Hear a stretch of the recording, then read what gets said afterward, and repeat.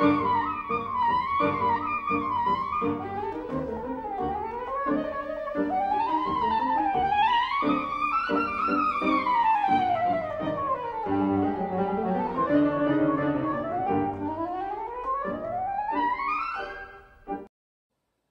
position of the saxophone as you play it can actually cause the area of the throat to constrict. Now we have several adjustments on the instrument.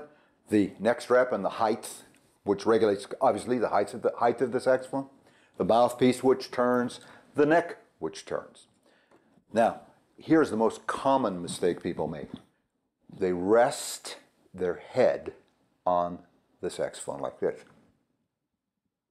What's wrong with that? Well, take your right hand with your thumb like this and hold it on your teeth like this. Take your left hand and put it all over the area of the throat. Now, keeping the right arm stationary, press down with your head and release. Do it one more time. What do you feel in the area of the throat when you press down with your head? The throat constricts. Why? For every action, there's an opposite but equal reaction. The action is the muscles in the neck back here expand. These muscles constrict. That's why the area of the throat is tight. So the idea is bring the saxophone to you, don't go to it. The way to do that actually is to look in a mirror, just observe your head position when you count from 1 to 10, 1, 2, 3, 4, etc. Then, keeping your head in that comfortable position where you would talk to someone, bring the saxophone to you. Let it fall right in your mouth, thusly.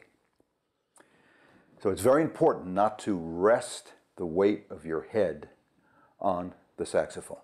I want to add now, it's a very good idea to allow the saxophone in one way or another to rest against the body, either front or side, and then make the adjustments, whichever you prefer. And here is why. Hold up your right hand and grab your thumb with your left hand. Now, keeping your left arm stationary, push with your right hand and move your fingers. Now, let go and move your fingers. Which is easier? Well, I'm sure you found that it's much easier to move your fingers when you're not pushing with your thumb.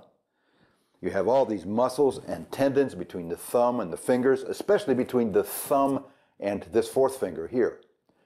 So when you push, it makes these fingers much harder to move. Of course, you don't want that.